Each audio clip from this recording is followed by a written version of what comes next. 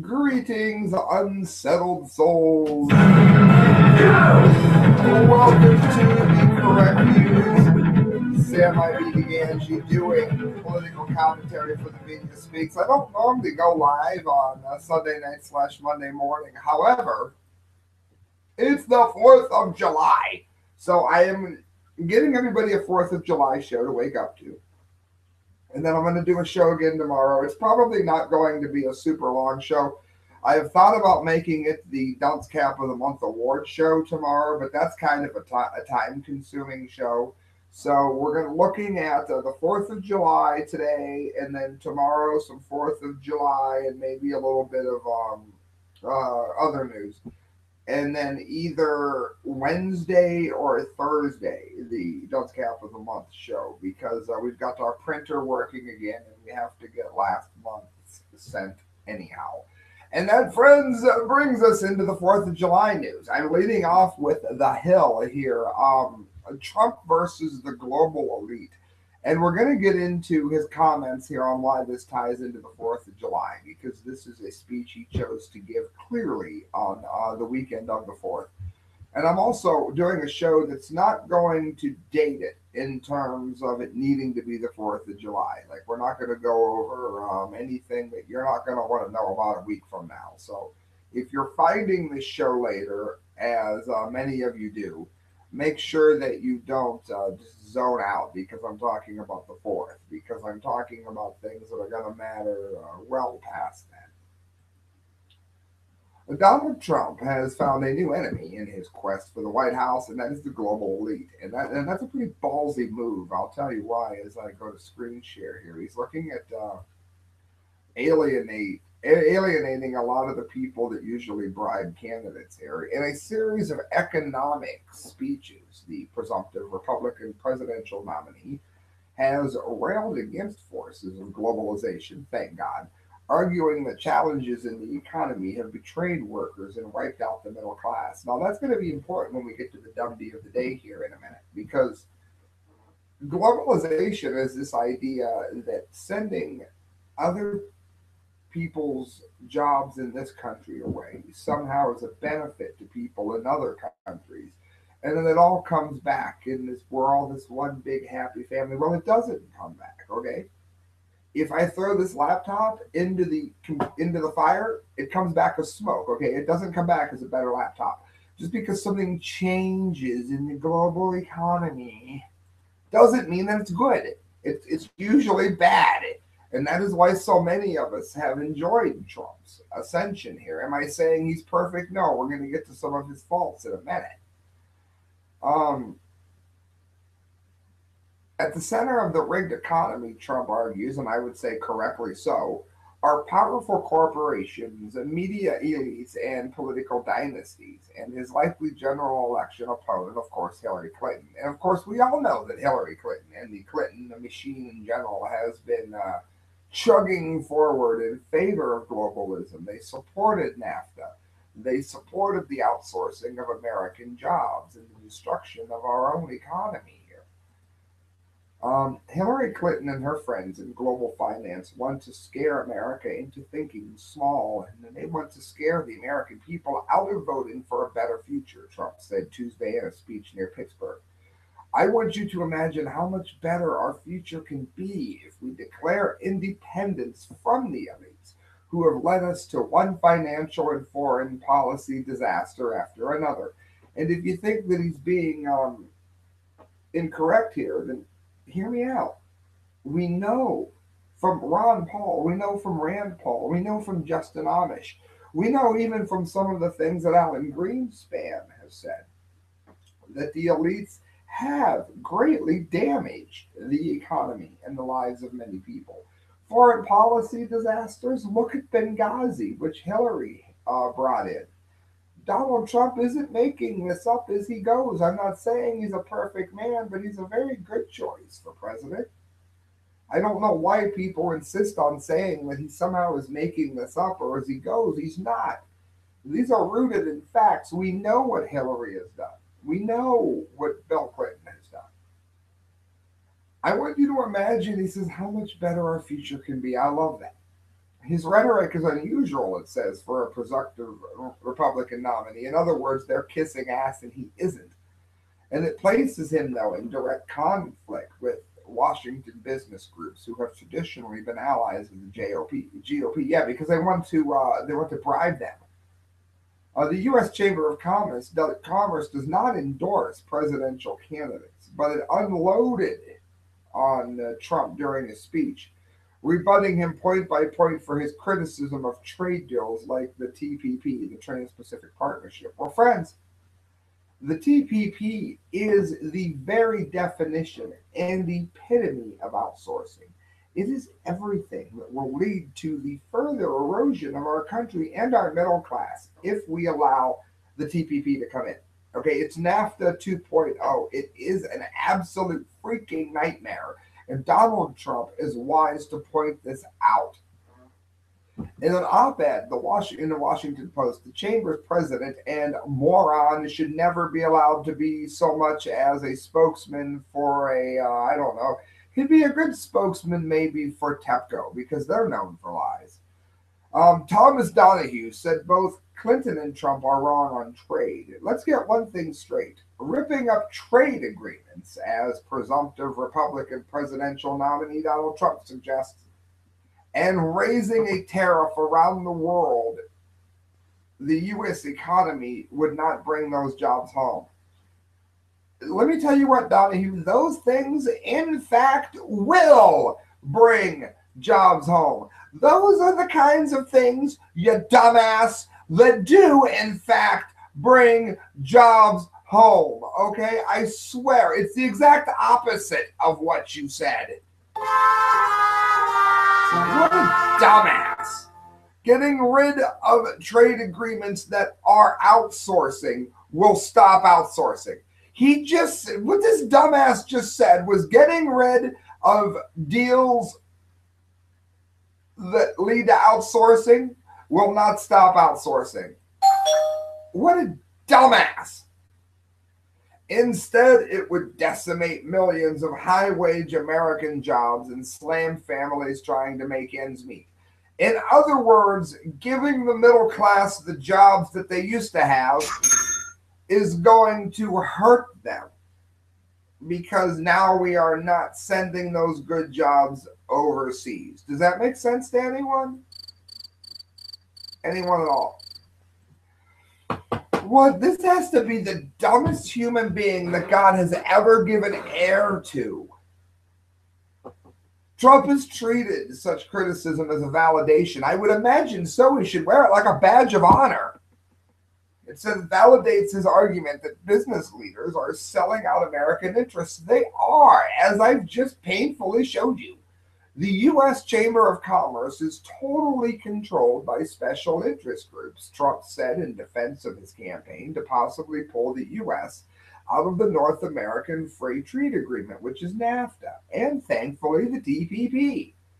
They want to have the TPP, he said, one of the worst deals. It would be the worst deal since NAFTA. Trump tweeted that the chamber should fight harder for the American workers because China and many others are taking advantage of the U.S. with our terrible trade pacts. He's absolutely right. Absolutely right in every possible way there, friends.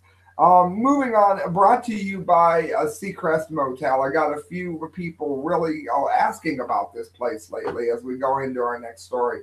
Seacrest, if you're going to Cedar Point, it's that easy, friends. Go to the Seacrest Motel. Make sure you tell them you heard about it from the correct views. You are not going to believe the amount of money that you save when you do that. Tell them I heard about it from Sam from the correct views, and you're going to be in heaven. Friends, this is a story on media ownership here. It's that part of this that I want to get to in our 4th of July show here. Donald Trump just said we can stand up for the American worker better by keeping his jobs here. Well, let's see what Michael Snyder says here about media ownership and how it ties into our holiday here.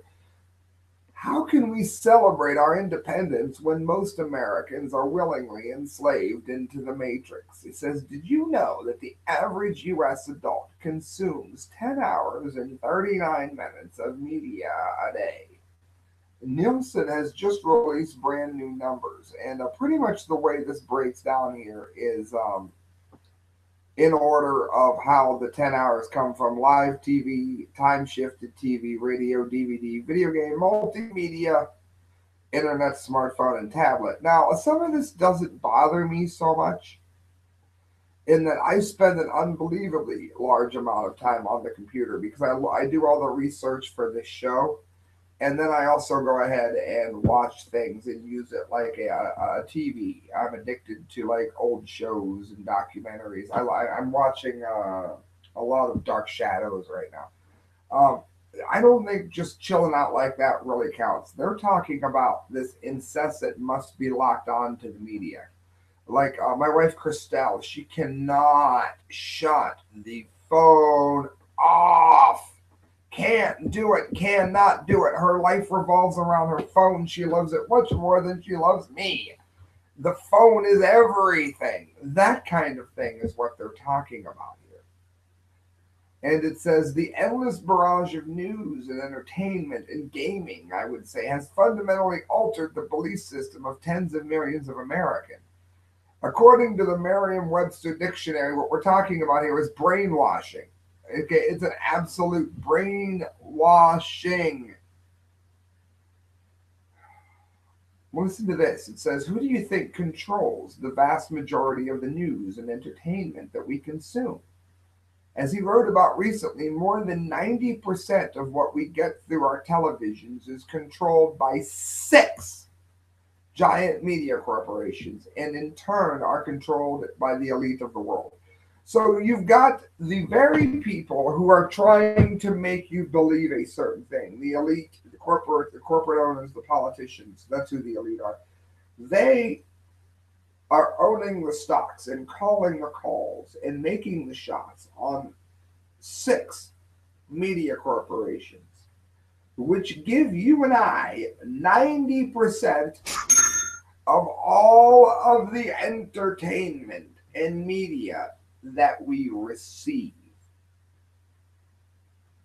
That's why you'll be watching a vampire story like True Blood, and suddenly you find out what you're really watching is a propaganda for a homosexual lifestyle. Now, I don't care if you do or do not engage in such things, but my point is they program you in a certain way, and this happens because we as a nation have allowed the entire media to consist of just six media corporations. And it says that a majority of Americans cannot shut it off. And I know Christelle is one of them. They cannot stop it, they cannot shut it off, they cannot turn it down. I have offered her $50 to shut her phone off for one 24-hour period, allowing for all emergency texts of injured or sick family members to come to me. Cannot do it. Cannot do it. Can't. Think about that. We cannot go, I can, we cannot go one day without our phone.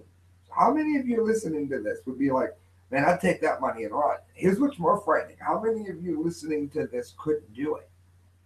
That's amazing to me. Meanwhile, the world goes on around us, and we're programmed to think certain things because of the constant intake that destroys our ability to focus on anything. Moving on, friends. This is from Sticker Junkie. You can see right there when you get your stickers made from Sticker Junkie on checkout, type in correct views or the correct views. You're going to get savings. Rutherford.org, We the Prisoners, The Demise of the Fourth Amendment by John W. Whitehead, seen there. He looks remarkable for his age, by the way. Here's a big issue here. Donald Trump is painfully wrong on the Fourth Amendment. Like Gary Johnson is painfully wrong on outsourcing and immigration. Donald Trump is painfully wrong on the Fourth Amendment. And Hillary Clinton is painfully wrong on damn near everything. The Fourth Amendment matters, friends. The Fourth Amendment is your right to go down the street and not be bothered by authority for something that you may or may not have done based on whatever set of criteria they choose to use this week. you have long hair, or the color of your skin, the kind of car you drive, whatever BS they want to use as an excuse this week. This is from the Atlantic. It's Tanishi Coates. Our carceral state, that means incarceration, the idea of locking people up. Our carceral state banishes American citizens to a gray wasteland far beyond the premises and protection that the government grants to other citizens. When the doors finally close and one finds oneself facing brandishment in the carceral state, the ears, the walls, the rolls, the guards, and the inmates' reactions vary. Some experience an intense, sickening feeling, others a strong desire to sleep, visions of suicide, or a deep shame. A rage directed towards guards and other inmates, utter disbelief. The incarcerated attempt to hold on to family and old social ties through the calls and visitations. At first, family and friends do their best to keep up, but calls to prison are expensive, and many prisoners are located far from one's hometown. And needless to say, things finally fade away, and they're forgotten in prison. That's what's getting at here. Well, let's look at the way our world is becoming more and more like a prison, with guards looming in all directions. As I wrote about, you can look at the song War on For Your Mind that Passing Time does. It deals with this very topic. We're talking about the 4th of July and freedoms, right? Well, as John Whitehead writes here, and I agree with it, with every new law enacted by federal and state legislators, every new ruling handed down by government courts, and every new military weapon, invasive tactic, and egregious protocol employed by government agents, we, the people, the prisoners of the American police state, are being pushed that much further into a corner with our backs against the prison wall. This concept of a carceral state in which we possess no rights except for that which the government grants of an as needed basis is the only way I can begin to comprehend, let alone articulate, the irrational, surreal, topsy turvy, through the looking glass state of affairs that is being imposed on America today.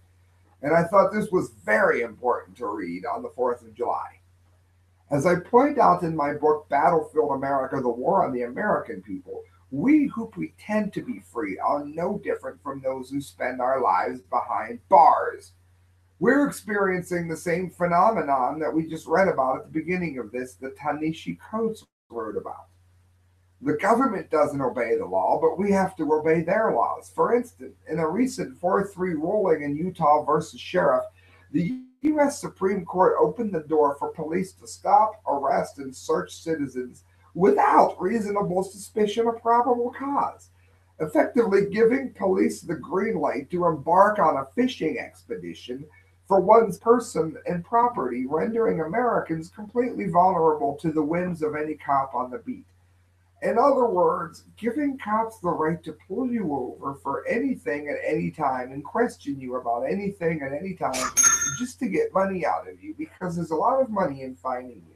There's a lot of money in incarcerating you in the private prison system. They even have quotas. Justice Sonia Sotomayor thankfully said that the discovery of a warrant of an unpaid parking ticket will forgive a police officer's violation of the entire Fourth Amendment. Listen to the wise words here. We don't have very many wise people in our government anymore. So, okay, so when Sotomayor speaks here, you're going to want to listen. It matters. The court has allowed an officer to stop you for whatever reason he or she wants, so long as he can point to a pretextual justification after the fact. In other words, as long as he can prove he did it for a reason when he didn't already have a reason. That's what Sotomayor is saying here.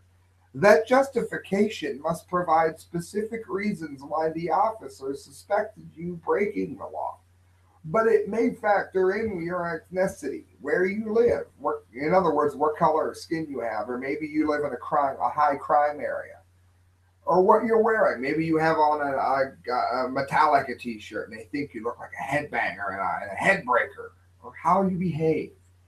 The officer does not even need to know which law you might have broken, so long as he can later point to any possible infraction, even one that is minor, unrelated, or ambiguous. In other words, you get pulled over for weaving You pass your DUI, but he notices you have an unpaid ticket, so he arrests you.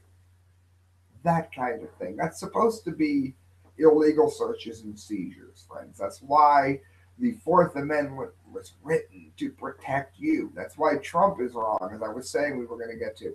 That's why Trump is painfully wrong when he attacks Snowden. Snowden is a hero. Okay, he pointed out how our government is destroying the Fourth Amendment.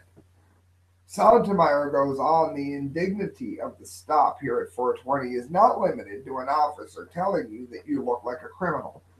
The officer may next ask you to consent to inspect your bag or purse without telling you that you can decline. I want to pause there. I once had an officer in Sandusky pull me over. And he did. I put my headlights on right when I was coming out of a BP.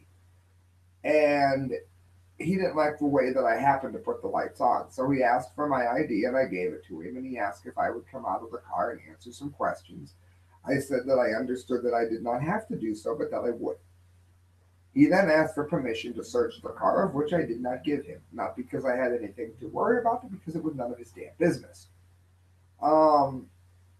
I instructed my wife to do the same, and she did. I refused to consent to any searches and seizures, and he had no reason to get in. And thankfully, he was an honest cop. To give him credit, he was. And he went about his day. You are allowed to decline such things. Regardless of your answer, he may order you to stand helpless, perhaps facing a wall with your hands raised. If the officer thinks you might be dangerous, he might then frisk you for weapons. This involves more than just a pat down. As onlookers pass by, the officer may feel with sensitive fingers every portion of your body. A thorough search may be made of your arms and armpits, waistline, back, and groin, an area about the testicles, and the entire surface up and down the feet and legs. Does that sound like unneeded search and seizures to you? Okay. We have breath draws and blood draws, even though some mandatory blood draws do violate the Fourth Amendment. Birchfield versus North Dakota. You're going to want to remember that. Ignorance of the law, though, it's defensible if you work for the government, because police officers who violate the law can be granted immunity. But if you break a law and you didn't know about it, you're doomed. We have high-speed car chases. You're allowed to have no-knock raids. If you're the police, you could just go into somebody's house with not even knocking. Oftentimes attacking or terrifying and harming the wrong people. Warrantless searches by police. It says police can now carry out warrantless searches of your homes based on simply a reasonable concern. And the Nazis had reasonable concern, friends. That doesn't cut it. It doesn't cut it. They can do this if they lie even and say that you were trying to destroy evidence, fleeing or hurt, even if it's the wrong house. Forced DNA extractions. Police can forcibly take your DNA, whether or not you've even been convicted of a crime. Strip searches, often done on the side of the road, even involving anal and vaginal probes. They can seize your money even not knowing whether or not it's legally yours or not. Search warrants on a leash. The police have free rein to use drug-sniffing dogs as search warrants on leashes. In other words, if somebody may have been in your car that smoked weed and left the residue on your seat, they can say they smell the weed in your car and search it even though you've done nothing wrong. Police and DUI checkpoints. Friends, make no bones about it. DUI checkpoints are absolutely illegal. But they can conduct sobriety and information-seeking checkpoints for no reason at all. Interrogating public transit passengers on buses, warrantless arrests for minor criminal violations, such as seatbelt violations. We're finding arrests for those now. Stop and identify. Refusing to answer a policeman when he asks your name can rightfully be considered a crime. Traffic stops. Police have reasonable cause to believe that a traffic violation has occurred even if they hasn't go through your car. And it goes on, anonymous tips. In other words, you have a revenge on somebody, so you put in an anonymous tip and they just go through your car. This is the freaking world that we live in. And we're celebrating the Fourth Amendment, or the 4th of July, as if it still matters. I'm sorry, maybe it freaking doesn't. Maybe it absolutely doesn't, because I'm not particularly in a good mood this 4th of July. I don't think anybody has any idea what the 4th of July even is other than a pretty firework display. Okay, and I did go to a pretty firework display. My point is, nobody talks about it. Nobody cares about it. Nobody gives a rat's ass that that entire litany of things that I gave you is happening. It's happening right now, friends. Anybody even listening? I'd be amazed if you are. You're probably just watching fireworks. I don't know. I do know that we're on to the DUMBDEE of the day, and it goes to Robert Reich. To quote Rush Limbaugh, Rush always lampooned this dumbass, and I certainly see why he did. Let me get rid of the DUMBDEE music. Oh my God, friends. So many DUMBDEE, so little time. Clinton Labor Secretary warns against 4th of July Americanism. In other words, if you don't celebrate the 4th of July exactly the way they want you to, and you might be the least bit, un-PC, according to their rules, then, you don't care about other cultures because you love America. Anybody else think that's stupid? Is anybody listening at all? Listen to this, friends. Former Secretary of Labor and he should be lampooned by Rush Limbaugh from the Clinton administration. And this guy shouldn't be allowed to teach dog tricks on Sunday. He's the current University of California, Berkeley professor, which shows how horrible that school has fallen, as Michael Savage said. Robert Reich wants Americans to be vigilant this 4th of July. No, not against terrorism, but against exclusive patriotism that asserts a unique and superior Americanism. In other words, you have to know that you don't want to offend the illegal alien who snuck into the country and doesn't really give a damn about America. You have to realize that America needs to be open to everyone. Aww. Even if they're here illegally gangbanging. We hear a lot about patriotism, especially around the 4th of July, but in 2016 we're hearing about two different types of patriotism, according to this dumbass. One is an inclusive patriotism that binds us together, and one is an exclusive patriotism that keeps others out, this bonehead writes. Reich claims that we are now hearing a strident, exclusive patriotism. It asserts a unique and superior Americanism that's determined to exclude others beyond our borders. In some instances, others beyond our borders do, in fact, need excluded, and I support the excluding of them and make no bones about it. Reich, who served as Bill Clinton's Secretary of Labor, how, I don't know, from 93 to 97, cites supporting tax cuts.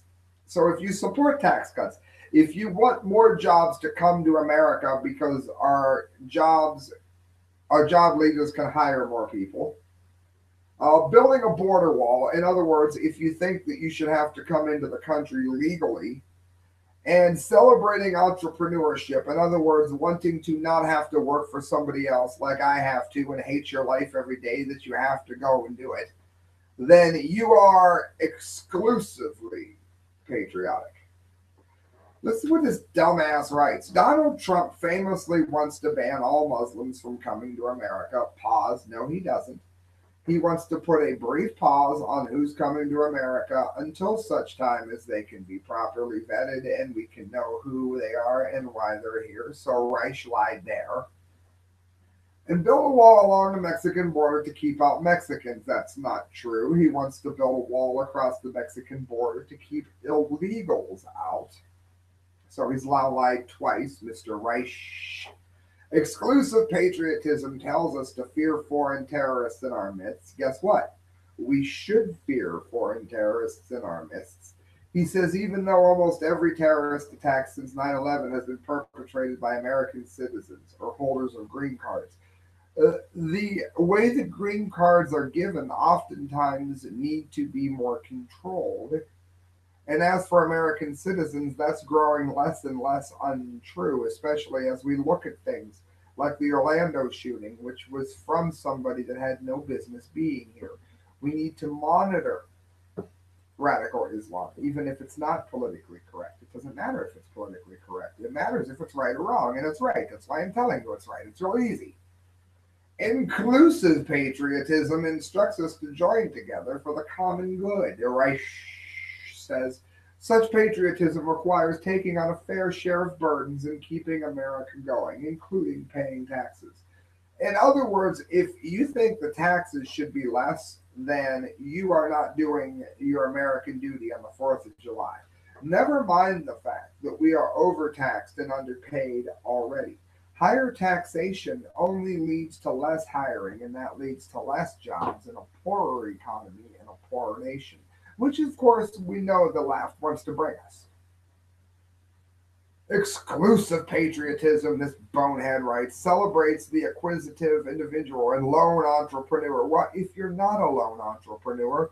Then you're trapped in a job where you do nothing every day. Your life toils away and you wonder why you even wake up. I know I do it all the time. So what you end up with here is these idiots telling you that if you don't think like they do, that you're not patriotic, when the way that they think, Mr. Reich, is the way that destroys the country and actually hurts patriotism. So if you want to know the direction that America needs to go in, then look at the ideals of Ron Paul.